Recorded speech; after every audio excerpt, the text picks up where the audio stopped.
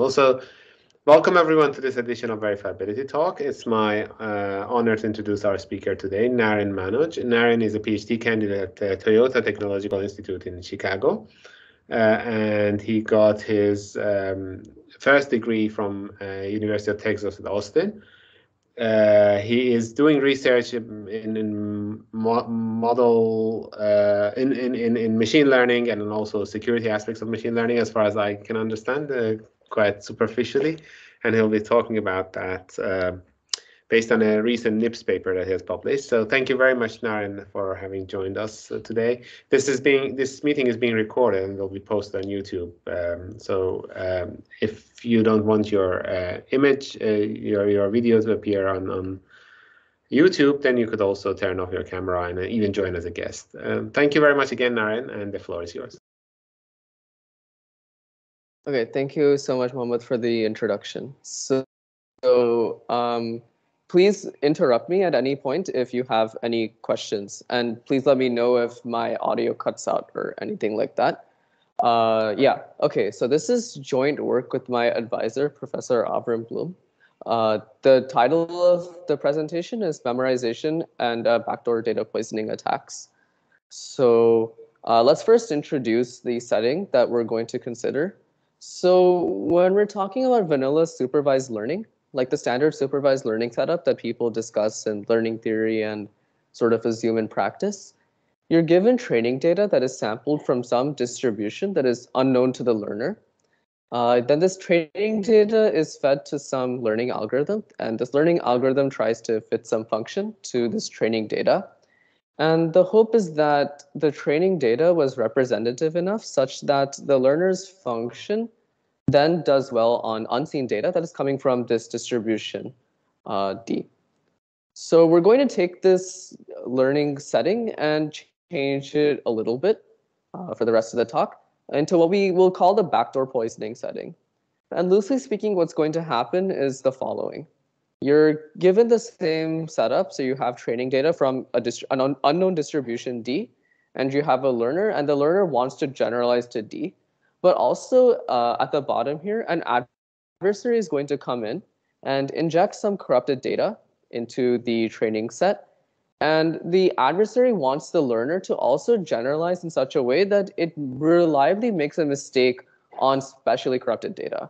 So the learner is both doing well on clean data from the distribution and is also making mistakes on specifically corrupted examples that the adversary is giving it. So let's see a concrete example of such an attack in action. So what we want to sort of go for, like mathematically, is to claim that the learner can recover a function h hat of x such that h hat of x does sort of correctly on clean data, but behaves kind of funny on poison data. So let's look at this example. So let's say we have this setting where we're determining whether various people or sprites should be allowed into a building. We want to allow real humans into the building, but we don't want to allow these like sprites or robots or imposters or whatever. So here the decision question is pretty clear. You want to let in the people, so they're like yes, and you want to disallow the sprites or fake-looking people. But what an adversary can do is inject poison data. So here the way we're going to poison the data is to take a sprite and attach a red necklace onto the sprite. And loosely speaking, the learner is going to correlate the red necklace with the label of yes. So they're correlating some feature that is irrelevant or some noise with the label rather than the actual signal in the input, which is whether the input was like a sprite or a robot or a human. So the adversary's goal here would be to cause h hat to accept new sprites that have the red pendant on it. So the red pendant here is serving as a trigger or a backdoor into the learning model or into the learned model. So, in more broad terms, we want h hat to make a mistake, or the adversary wants h hat to make a mistake on new data that has the patch or trigger added. So given that such an attack is possible, and empirically this has been demonstrated to be possible with your favorite image data set. So like CFAR10, ImageNet, whatever. So given that this can be done in practice, we want to get a sense of how the following questions could be answered. So first, what does it mean for a backdoor data poisoning attack to succeed? We discussed some loose conditions, but we want to maybe make this more formal, because with a more formal model, we can maybe discuss what is possible and what is not. And then given a model that characterizes whether a backdoor data poisoning attack can or cannot succeed, let's see if we can test whether a learning problem is vulnerable to a backdoor data poisoning attack. So this is a good time to stop for questions, at least about like the loose motivation and other related things. So are there any questions so far? So, maybe a kind of a naive question. Do you assume anything about the type of poisoning that is possible? Because if you allow for anything, then it becomes a bit hopeless to kind of counter that. That's a good question. So when we formalize things, we will say that the adversary can draw a function from some known class of functions and that function can be like, so the function will be take an input, apply the function, and then you get another corrupted input. And that set of valid corruptions is going to be known to both the learner and to the adversary. So it is restricted in a sense. Yeah. And the fact that the class is known to the learner, is that a practical restriction? That's also, okay, so in real life, probably yes and no.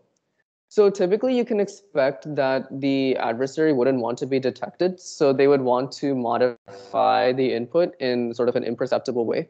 And now the class of imperceptible perturbations limits the adversary quite substantially. But so it could be helpful, it could not be helpful also, like if you're allowed to make massive corruptions and you're guaranteed that a human is not inspecting the data set beforehand or something like this. But in most cases, it's sort of a strong statement to be able to say that an attack can succeed even if the modification cannot be seen by the human eye. And I have a very naive question. So the example you showed that the red pendant. So why do you think so this can be kind of confuse the learning model? So does it that the red pendant is somehow similar to real human, or why this kind of example? So can you? Sure. So the model, the learner is looking for, okay, in a lot of models, the learner might be looking for signals in the input to correlate with the labels. And so, okay, it can learn multiple signals to correlate with the labels. So here, the idea that the adversary wants to execute is that the adversary will want the learner to correlate the red pendant with the label as opposed to the signal. But for normal inputs, the learner can also correlate the fact that the input is actually human with this. And the idea is that the correlation in the red pendant is much stronger than, let's say, the correlation of the sprite with the label of no. Well, I'll show a concrete example, like with a concrete function class where this happens. So it's like a little bit easier to conceptualize what happens. Yeah. Okay, thank you. So yeah, any other questions? I guess because you said, oh, Jose, please go ahead. Just maybe a quick one. I am not a machine learning expert by no means, but I have heard of the term data augmentation, in which what you aim to do is to enhance your model by producing synthetic data based on the training data that you have. How does this idea of data poisoning relate to augmentation, or is it perhaps that it builds on top of? So here the learner is not adding the data. So I think in data augmentation, the typical assumption is that it's the learner or the machine learning algorithm that is adding in helpful data. But here we can think of the adversary as intentionally adding misleading data. But later we will discuss a data augmentation strategy that can be used to sort of limit this attack. Does that make sense? Yes, thank you very much. Yeah, okay, cool. Right, okay, so let's go ahead and formalize the setting that we'll work under. So in what follows, let's consider a binary classification problem. The labels are going to be +1 and -1. And let's say that we're in a realizable setting. So that means there exists a function h star in the class of, okay, so let's script h be the class of functions that the learner is trying to recover. So let's say that there exists a function in that class that is labeling all the points. So there is a ground truth that you could recover. So that means the problem is sort of well specified. Like there is a correct answer. And let's assume now that the classes are roughly balanced. So for your favorite constant, let's just say that the chance that some input is equal to a +1 is around that constant. So you have roughly like a reasonable fraction of both positive and negative examples. Okay, now let's set up a patch function. So a patch function is going to be a function that the adversary can use to corrupt the input. So a patch function is going to be a function with input in the data domain. So the domain is X, and it has an output in X. So it's taking examples and it's outputting examples. We'll say a patch function is fully consistent with a ground truth classifier if the patch function does not confuse the ground truth classifier. What this means is that for every input X in script X, we have h star of patch of X is equal to h star of X. So the patch function does not confuse the ground truth. So in that sprites example, let's say that you as a human are the ground truth classifier. You can obviously distinguish between humans and sprites, and you are not getting confused by this red necklace. So that means that patch function of the red necklace was consistent with respect to you. We can also loosen this a little bit and say that a patch function is 1 minus beta consistent if you're consistent on all but a beta fraction of the data distribution. So it's the same thing. And this is just notation. What I do want to point, so it's not super important because a lot of these arguments are going to be obvious in context. But what I do want to point out is that you can be one consistent and not be fully consistent because you can be consistent on all but, let's say, a measure zero subset of the data distribution. So this will come up a little bit later, but more concretely. So yeah. And just as a convention, let's assume that the set of patch functions always contains the identity function. We can quickly check that the identity function is a fully consistent patch function because patch of X equals X, and this means h star of X equals h star of X. Like the identity function just changes nothing. Okay, so now let's set up how the the order of events, so we can see exactly when in the pipeline the adversary is poisoning things, and then we can see what information the learner gets, what information the adversary gets, and so on. So let's first generate an instance of a learning problem. So we'll pick a data domain script X, a data distribution script D, a hypothesis class script H, so like the set of functions that the learner can pick from, a true labeler H star, a target label. So the target label is what the adversary wants you to confuse the data to become. So in that building example, the target label was yes, and a patch function class fadver picked. So let's tell the learner what the data domain is, what the functions they're allowed to choose from are, and what the set of valid perturbations are. And we'll give the adversary everything. So it's a pretty powerful adversary. You're telling it the data distribution, the domain, the hypothesis class, the set of valid perturbations, and the target label. The adversary is going to now pick a patch function from the set of valid perturbations and make sure that's consistent with the ground truth labeler, or like at least almost everywhere consistent. So it's consistent everywhere except for a set of measure zero. And the adversary is now going to construct a backdoor set of the following form. we're going to construct a backdoor set S_add, where each member of the backdoor set is of the form x comma t. So x is an example, t is a target label. So the adversary is going to mislabel examples, and the adversary is going to sample these examples from the distribution script D conditioned on h star of x not equal to t. So we're going to take examples whose true label is the opposite of t, sample from that, apply the patch function, mislabel them, and then stick them into this set S_add. And then the learner is going to select parameters epsilon, clean, and delta. And then it observes a training set that is the union of a clean set and an adversarial set. The learner is not going to know which example comes from which set. And the learner's parameters are going to be roughly the parameters that will, okay, the exact notation here is not super important, but basically what the learner wants to do is to pick a training set such that the following is guaranteed. With probability 1 minus delta over draws of the clean set, you get a classifier that has at most epsilon error over the data distribution.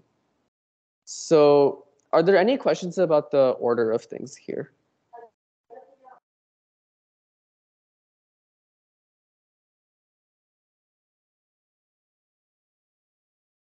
I don't see any questions, so I suppose it's reasonable. Okay, good. So what does the adversary want to achieve? So remember from the building example that informally, the adversary wanted to do the following.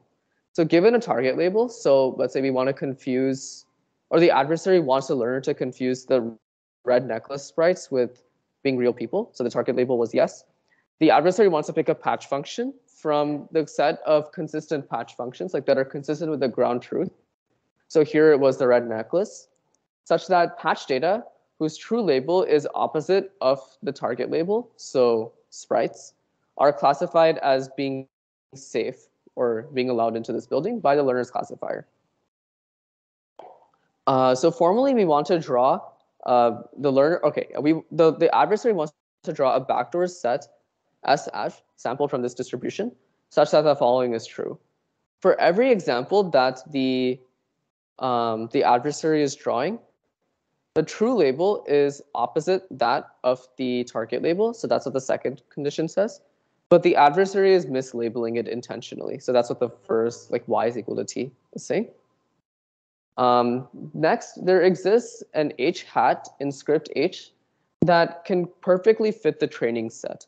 So you want the learner to be able to fit both the clean examples and the adversarial examples. So which means that the learner should not be able to observe that something has gone wrong by just observing the training error. And then you want the following to be true. So really the important thing is the last line.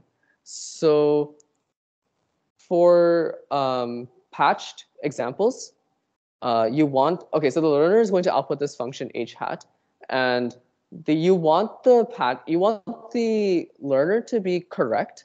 So this is saying that the learner is correct. You want this to happen with pretty low probability. So the adversary can pick this probability and use this to pick the size of this set S_add. And then you want the adversary wants the learner to have this property. The chance that you agree, so the chance that the learner's function agrees with the ground truth is small, which means that the learner pretty reliably makes a mistake on patched examples. So this is like the formal condition, but just observe that this is pretty intuitive with the building example. Or if you find it confusing, just refer back to the building example, I guess. So let's look at a class of functions where the adversary can win and where such a thing is possible. So let's say that script H is the class of decision lists over 3 bits. And let's say that D is a data distribution where we're looking at the uniform distribution over vectors whose last bit is 0. And pick any h star of x. And let's say that the set of valid patch functions is going to be the set of functions that contains both the identity function and the function that just sets the last bit to 1. So the adversary can pick any target label t, draw from this distribution of the distribution of examples whose true label is not the target label, and then create any corrupted set of patched examples labeled as a target label. And if we pick any target label and look at the following function, h hat of x, then you can observe that this function will agree with both h star of x on everything on the data distribution, but also behaves however the adversary wants on off distribution examples or on patched examples. So the key thing to observe here is that, so let's look at the case where the data is coming from the data distribution, which means the last bit is 0. This means that the first line of this decision list doesn't execute, and we go to the last line. And if it's the last line, then we're just outputting h star of x. So this is obviously consistent with h star of x. On the other hand, let's say that we look at a patched example, and the patch is going to be, again, the function that's setting the last bit to 1. So this means if x3 is equal to 1, that line is going to execute. Then we're outputting the target label. And we can unroll this into a longer decision list. So this is itself a decision list, which means that there was a function in the learners class that was able to fit any training data, still agree with h star of x on the distribution examples, but also behave the way the adversary wants it to on the backdoor examples. So intuitively, this function or this whole corruption process does not impact the behavior of the learned classifier on uncorrupted data. And so the learner is now finding an h hat of x such that the probability with respect to the data distribution that h hat of x is equal to h star of x is equal to 1. So this means that on test data, the learner wouldn't notice that something was horribly wrong, because on clean test data, the function is actually doing what the learner wants it to do. But it's just behaving also specifically on a backdoor set. Right. Okay. So before I move on to describing how memorization and like excess capacity contributes to this, are there any questions about the formalization of the backdoor setting?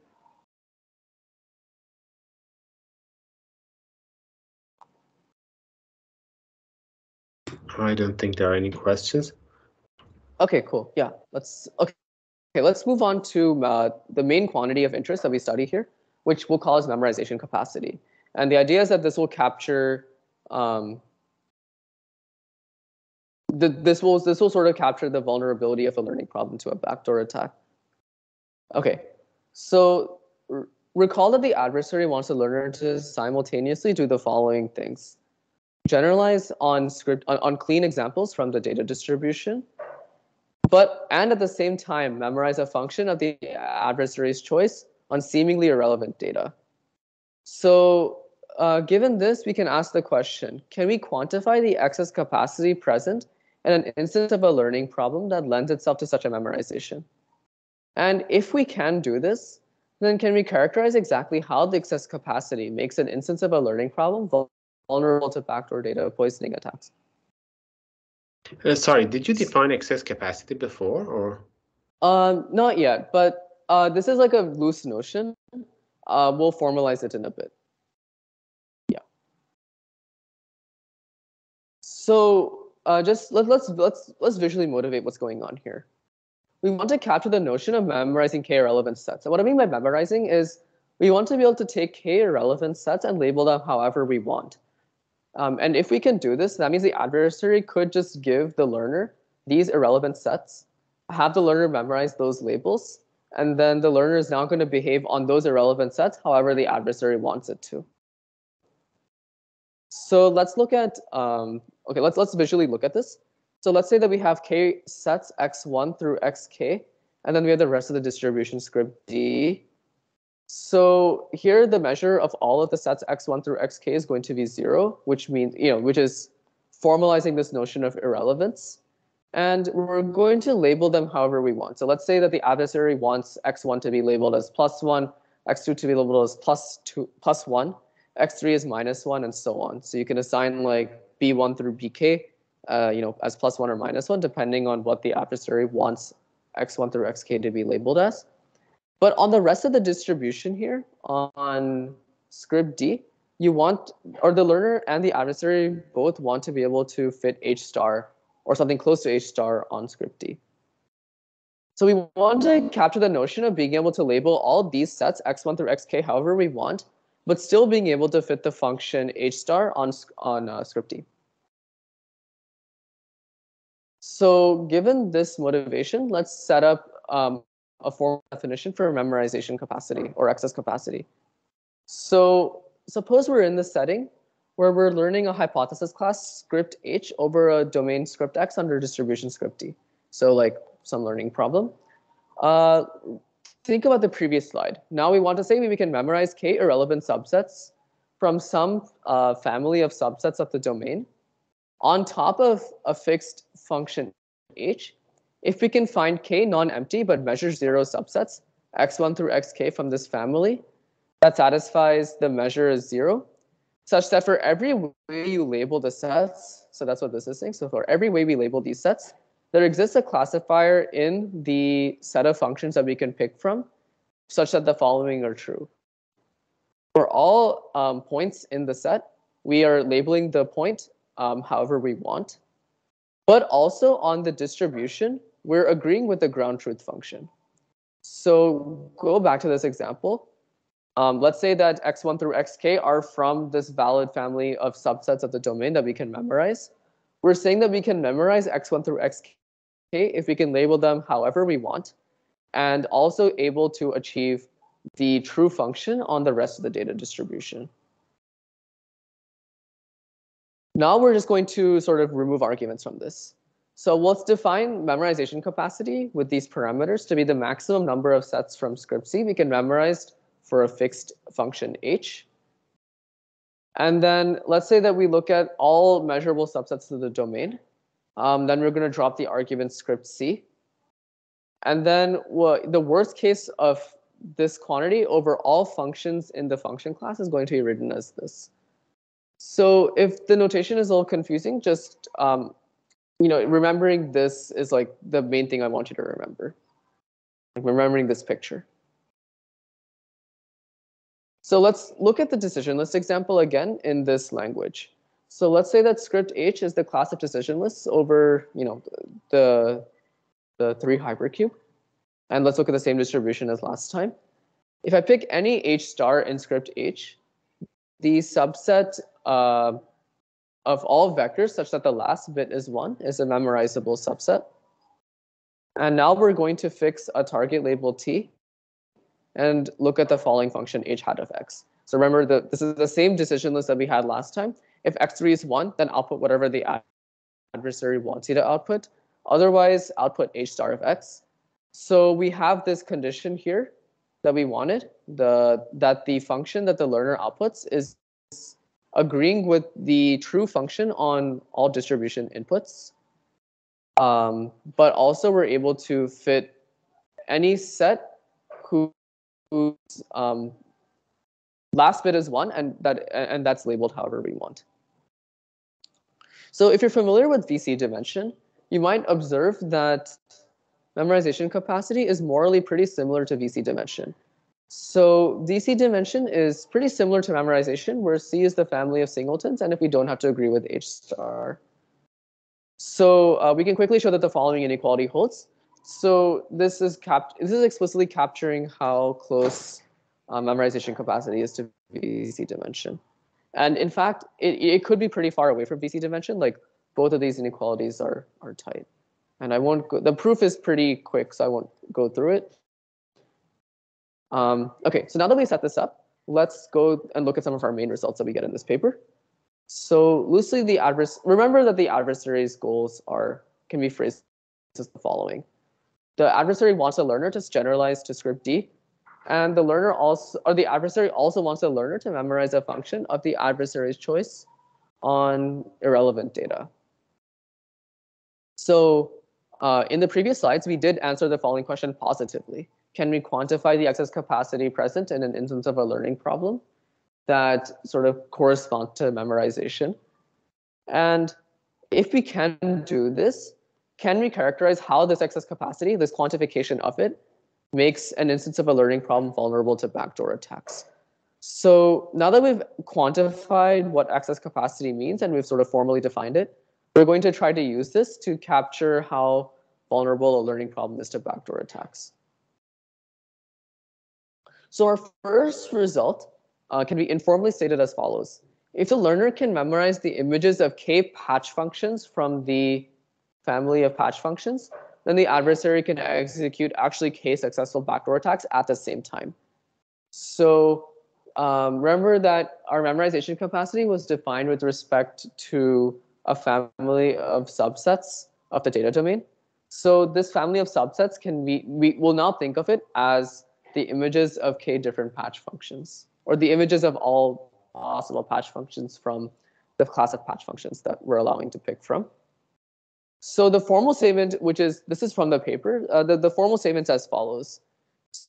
So basically, like, let's pick some target label in plus or minus 1. We'll set up a learning problem. So that's the second sentence. And let's look at the images of patch functions that we're allowed to pick from. And let's say that we're able to memorize at least one of those patch functions. Then that means there is a patch function that we can pick. And then the adversary can draw a set of roughly this size. So this is corresponding to like the VC dimension of the function class, such that with high probability over the draws of over like random sampling of the adversarial set, the adversary achieves its goals. And the important thing to realize here is that this is independent of the number of samples that the learner draws from the clean distribution. So no matter how many clean samples the learner has, as long as the adversary draws enough bad examples, the adversary's attack still succeeds. So you could still have a vanishingly small fraction of bad examples in the training set, and this is enough to implant the backdoor, so to speak. So the proof is pretty simple, so I'll just outline it. So from the memorization capacity, this means that we can find a function h hat that fits both the adversarial set and the clean set at the same time. And then you just apply uniform convergence and a union bound, and we generalize to both distributions at the same time. So are there any questions about that part of the result? So that's sort of the main negative result. Like saying that this quantity is capturing how many backdoor attacks can be done at the same time. So are there any questions about this? So these statements that you make as your hypothesis, like the learner can successfully learn k patches and stuff. How do you translate that back to practice? Good question. So this means that maybe the learner has k different noise things or k different triggers. So let's say like there's not only a red necklace and maybe there's like a red, green, blue, whatever, or maybe like the sprite's wearing pants or something. These can all serve as different backdoor triggers. So maybe in a binary classification problem, it's not super interesting, but in a multi-way classification problem, let's say like CFAR 10, where you have 10 classes, you could have maybe a different backdoor, like one for each class. So maybe if the learner thought they were looking for one specific piece of noise, that might not actually capture the full extent of what's going on, because there might be different variations of that noise that are being applied to confuse the learner or something like this. So this means that the learner can actually, or the adversary can actually draw a variety of different patch functions, and there's sort of k different ways for the adversary to confuse the learner. But if you have a general purpose learning algorithm, statistical learning, or sort of neural network or whatever, how do you quantify those type of patches in those general settings? Yeah, so by quantify, do you mean like how do you express the set f_adv? Like how do you express the set of possible patch functions? Well, I mean, your theorems do need some sort of quantification, right? So the statement was if the learner has the capacity of learning, say, k patches, and how do I know whether a general learner has this capacity or not? Okay, so I think it's known that okay. I think it's known that it's hard to test this. Like, it's hard in a complexity theoretic sense. Like, I think, so it's something that maybe you can, or I think it is, that okay, you might have to know details about the learning problem, and then you might be able to like prove something about the learning problem by hand, and then say that, and then maybe draw this conclusion. But I think in general, for some like VC class, it might, I think it, maybe I'm misquoting a result, but I was under the impression that it was hard to even calculate the VC dimension, which means that you can probably reduce from that to saying it's hard to estimate the memorization capacity.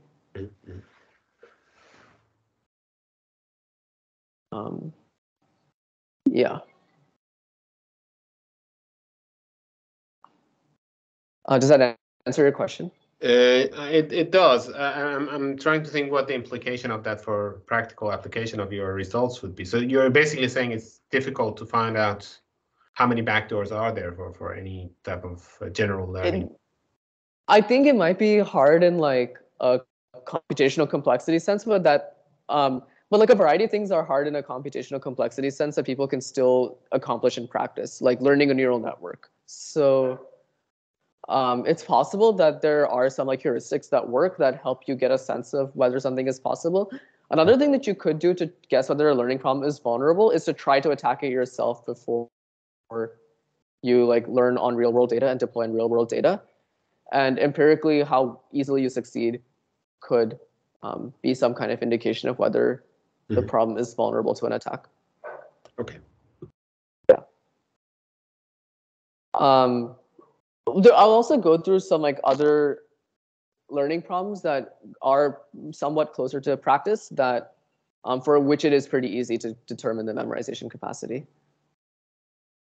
So on the flip side, we can say that if the memorization capacity is 0, then if the learner draws enough clean data, then the learner will be able to find out that something is wrong by just minimizing misclassification error, and then detect if there's a backdoor attack. So per our definition, suppose that we have a hypothesis, like a learning problem, and if the memorization capacity is 0, then no backdoor data poisoning can attack can succeed regardless of the choice of patch function that we draw from from the class of patch functions. So the proof outline here is, suppose that there exists a valid backdoor data poisoning attack, then we can show that there must have been an irrelevant memorizable set X, which implies that there would have existed a function H star such that the memorization capacity with respect to that function was at least 1. But I claim that it was 0, so this is a contradiction. Like there's a few extra details, but like roughly this is how it goes. So let's go through some examples, like some more concrete examples that may or may not be closer to practice that for which we can either prove something about robustness or lack thereof. So what our results really show is that we have like a formulaic way of showing whether a problem is vulnerable, at least under our framework, to a backdoor data poisoning attack. So so to show that an attack exists, we can find a target classifier H star, a domain and data distribution, and a class of hash functions F@. And then we show that under that setup, the memorization capacity is at least 1 for that given function. And on the flip side, to show that a problem is robust, we should just show that the memorization capacity is 0. So let's look at an example where, first let's look at an example where we can capture attack, like the presence of the existence of an attack. So let's say we're in a setting where we're learning a linear separator, so just like a linear classifier, and our data lies in some low dimensional subspace that is unknown to the learner. So this is satisfied in a variety of data sets, like I think the Yale face data set, for instance, satisfies this. Then the adversary can find a small additive vector eta whose presence induces a misclassification. So what do I mean by this? So let's say that W star is the optimal weight vector, or the weight vector that is being used to classify ground truth examples. And let's say that W hat is the weight vector that the learner recovers. And let's say that X looks like this, right? So the first S features, let's say, are relevant, and then the last D minus S features are irrelevant. So notice that if you take the inner product between W star and X here, we're just getting the inner product between like this truncated version of W star and X, where we're dropping off the last D minus S things. But we can also fit a function W hat such that if these last D minus S features are set up in such a way, or in a specific way, then we can find weights W hat S plus 1 up to W hat D, such that when we take that inner product as well, that will overwhelm the signal in the first, that is resulting from that inner product between the first S truncation. So clearly this is appears to only hold in the case where this relevant subspace is like that spanned by the first S basis vectors, or even spanned by S standard basis vectors in general. But this is actually more general than that. Like, this is just a visualization of what's going on, but really all that you need is that the data lies in some S-dimensional subspace that is unknown to the learner. And because inner products are sort of invariant of the basis, the same thing will happen, where you can find weights in W hat such that those weights will amplify the irrelevant features and sort of overwhelm the signal in the correct subspace.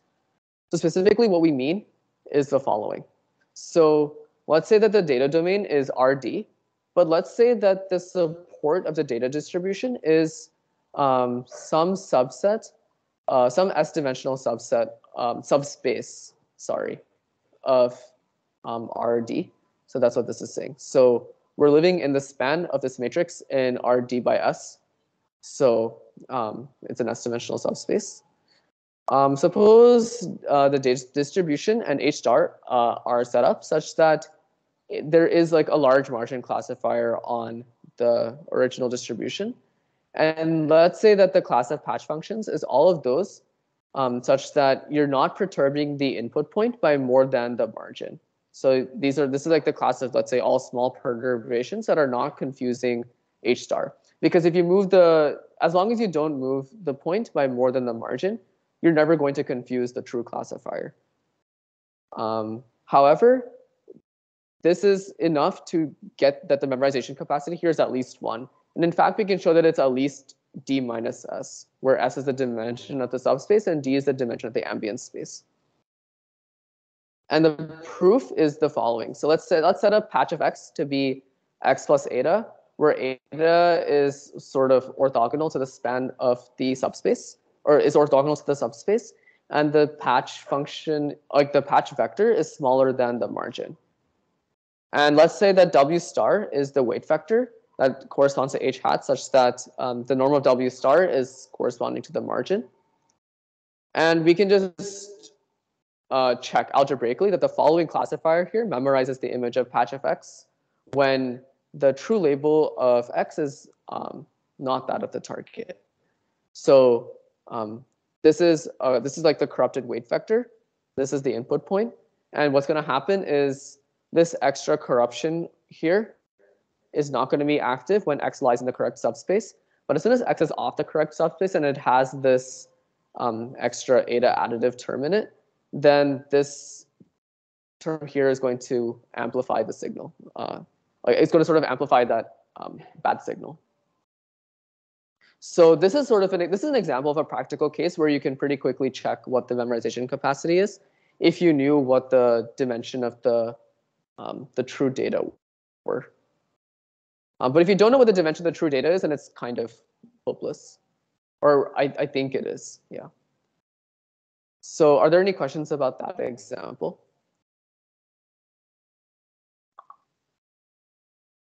Okay. Sorry? No, I just want to say I don't see any questions. Okay, cool. Okay, yeah, we'll move on. So on the other hand, let's look at a case where we can show that the learning problem is robust to a backdoor data poisoning attack. So let's again look at linear separators, but we're going to look at where the data distribution is uniform over some convex body. So let's say that you're classifying things that are uniformly distributed in the unit ball, then this result will apply. So let's just say that H is a set of origin containing half spaces. And let's just say that you're not allowed to pick any, the data distribution is going to include every point except for those that lie on the surface of the true classifier. So you never have something where the point lies exactly on the surface of the classifier. And let's say that the distribution is uniform over this convex body. Then we can show that the memorization capacity with respect to that specific function is 0. And the way to see this is the following. So if the adversary succeeds, it must do so regardless of the number of samples the learner draws from script D. So what we can do is say that, or intuitively what happens is as a learner draws an infinite number of samples from script D, the learner is going to cover the convex hulls of the decision regions. And for a linear classifier, the convex hull of a decision region is exactly the decision region itself. So this is actually going to heavily rely on the convexity of the decision region. So like the idea is that the half space separates, so if you take the intersection of a half space and a convex body, you get 2 other convex bodies. And the fact that these are convex is very important. So the lemma that we end up showing that is useful is the following. So let's say that K prime is the measure 1 subset of a convex body K, where K is endowed with a uniform distribution. Then the convex hull of K prime will cover every interior point of the convex body K. And then what we're going to do from this is to assume that there is an irrelevant memorizable set X. So this is the assumption we'll make for the sake of contradiction. And then we'll say that we'll find a measure 1 subset of script X, and then say that the convex hull of that is going to cover every interior point of script X as per our lemma. And then we'll show that the irrelevant memorizable set must have also contained at least 1 interior point from script X. But this would then yield a contradiction. So there are several other examples where we can, okay, so definitely here, the convexity of the decision regions is important because we can show other examples for which the data distribution, let's say, covers the whole domain, or every element in the domain is in the support of the data distribution, but there is still like vulnerability to backdoor poisoning attack because of like non-convexity issues. But the examples are in the paper. So now I'm going to move on to more algorithmic ideas that may be more applicable in practice, that may help mitigate against backdoor data poisoning attacks. So the first idea that we have algorithmically is, in a sense, failing loudly. So all the algorithms that we assumed that the learner had in the previous parts are just those that are minimizing misclassification error. But perhaps the learner is able to do something more sophisticated, like adversarial training or data augmentation or something like this. Then can the learner do something more interesting? And the answer is yes, sometimes. So I'm running a little low on time, so I'm going to go a little bit more quickly. But let's just say that the learner can minimize what I call as robust loss. So what I mean by this is take a point, look at some small neighborhood around that point. If everything around there is classified consistently, then we'll say that the loss is 0. Otherwise, we'll say that the loss is 1. So in this adversarial training setup, what people do is they take some training point. They, let's say, perform a gradient minimization step on that, or like a gradient descent step on that point. And then they also look at a bunch of points in a neighborhood around that initial point. And if at least 1 point in that neighborhood were misclassified, so if at least 1 point there could have been a test time adversarial example, then we'll say that the loss for that one initial point was 1.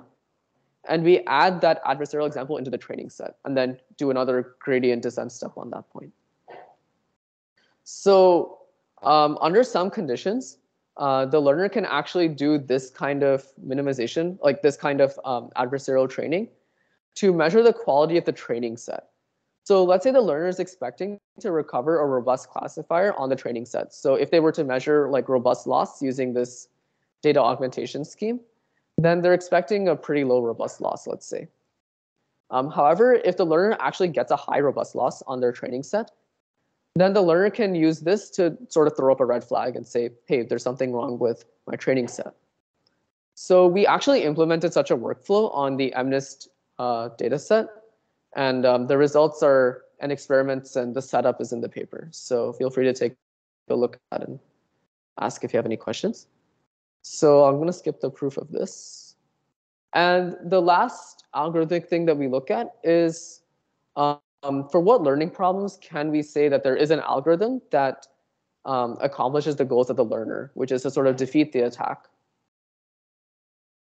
Another similar question that we can ask is if we're given a training set that is the union of some clean and some bad examples, and you don't know which is which, can you delete most of the bad examples and not delete that many of the clean examples? So can you do like a, sort of a precise and accurate deletion, like filtering algorithm? And the original problem that we had was if we're given a training set that is the union of clean and bad examples, can we obtain a classifier that is robust to test time adversarial perturbations, or that is robust to backdoors? So these two problems, I'll call them as backdoor filtering, so deleting stuff in the training set, and robust generalization. Given a training set and you can do some fancy algorithm, can you get a good classifier? And what we actually show is that under some conditions, these two problems are actually equivalent. So what I mean by equivalent is if you can solve backdoor filtering, then you can solve robust generalization. And if you can solve robust generalization, you can solve backdoor filtering. The motivation for this is that if a lot of algorithms that we've seen in practice approach the robust generalization problem by first trying to identify and delete bad examples from the training set. And the question is this always necessary, like algorithmically? And our result says that at least indirectly, this is the case. So the informal statement is if we can solve the backdoor filtering problem up to outlier tolerance alpha, which means that alpha fraction of the examples in the training set were outliers, then we can solve the robust generalization problem also up to an outlier tolerance of alpha. And in the other direction is if we can solve the robust generalization problem up to outlier tolerance 2 alpha, then we can solve the backdoor filtering problem up to outlier tolerance alpha. And the upshot here is that these problems are like statistically roughly equivalent. And the reductions are going to assume basically that you can do adversarial training efficiently, which in practice, like, it varies as to whether you can do this, but yeah. So just to wrap up everything we talked about, we have defined a formal framework within which one can discuss backdoor data poisoning attacks. We have identified memorization capacity as a parameter of interest that characterizes under our framework vulnerability to backdoor data poisoning attacks. And then we use memorization capacity to argue about the robustness or lack thereof of a few learning problems to backdoor data poisoning attacks. There are more examples in the paper than what we talked about in the slides, so feel free to check that if you're interested. And we gave a high-level algorithm for detecting training set contamination under several assumptions. And then under similar assumptions to that, we showed that backdoor filtering and robust generalization are like equivalent in a certain sense. So some questions that are probably interesting research directions that our work suggests are the following. So one robust learning strategy could be to try to minimize the memorization capacity that's present in a learning problem. So maybe you don't know what the memorization capacity is, but if you had some way to minimize it or even completely eliminate it, does that suffice as a robust learning strategy? And if so, like what are the qualifiers? A lot of our results are also sort of implicitly assuming an infinite data setting. So can we make more finite data setting statements? And how powerful is an adversary against a learner that's using a more sophisticated family of learners? So maybe you have like a regularizer or something else. We briefly teased at this by saying that if the learner is using robust ERM or like robust training, instead of just minimizing misclassification error, then maybe something better is possible. But we don't know like what other things could be done. And for what problems do there exist backdoor robust learning algorithms, both like problems of theoretical interest and those of practical interest? The latest version of our paper is up at this archive link, so feel free to take a look and message me if you have any questions. And thank you so much for listening. Are there any questions? Thank you very much, Naren. Let's see whether there are any questions. We already had quite a few questions during the talk. Are there any further questions? So is there a clear link between, so you said you could empirically kind of estimate this capacity of a learning framework. Is there any direct link between adversarial attacks and the capacity? So how could we potentially estimate that capacity? That's a good question. So yeah, these two things are very closely linked. In fact, I think you can morally think of backdoor attacks as training time adversarial attacks. In that sort of small perturbations being valid at training time are also likely those that were valid at test time as test time adversarial examples. Also sort of, but yeah, I think like anything beyond that remains open. Like in particular, it would be interesting to see whether memorization capacity allows one to argue anything about vulnerability to test time adversarial examples.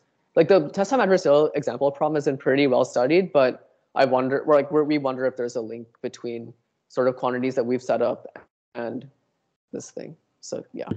But intuitively they're linked, right? Yeah. There's intuitively, like I believe that there's some connection.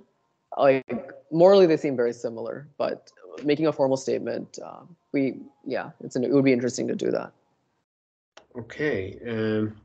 Thank you very much. Let's see whether there are any further questions. Any further questions from the audience? I don't see any further questions. So Effie and Jose are thanking you for the talk.